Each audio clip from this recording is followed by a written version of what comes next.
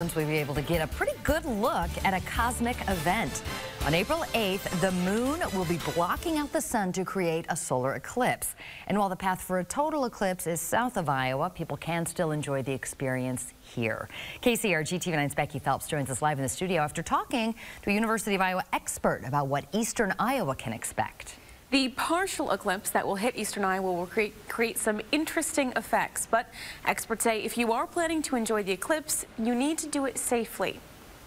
Dr. Caroline Roberts with the University of Iowa Department of Physics and Astronomy says while a solar eclipse isn't exactly rare, it's only really about 2 times a year that the shadow of the moon falls on the Earth, and we can see that the moon is blocking the sun in the sky. Your chance of seeing one is. What's really cool about this one is it's going to cross across the entire United States, basically. It's not just clipping off a little corner of it.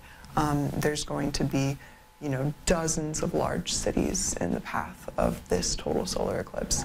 Iowa isn't in the path for a total eclipse, but eastern Iowans can still see a significant partial eclipse from around 12:30 to 3 in the afternoon. It will be important to have the proper equipment on hand, like solar eclipse glasses. Check out online how to create a pinhole camera or use a colander for your own pinhole camera.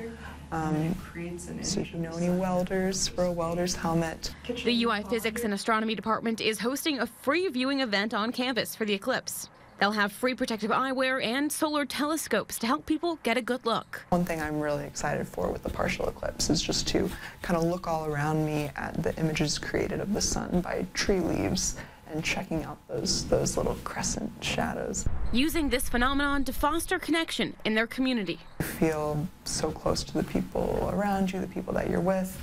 We hope people will feel that on the Pentecrest in the Sciences Library courtyard. Just how miraculous this is happening, how wonderful it is to be together and experience it. For more information on the solar eclipse, check out the KCRG TV9 First Alert Weather app. Our meteorologists have more details there on how to see the eclipse safely and what to expect. In the studio, Becky Phelps, KCRG TV9 News. Now.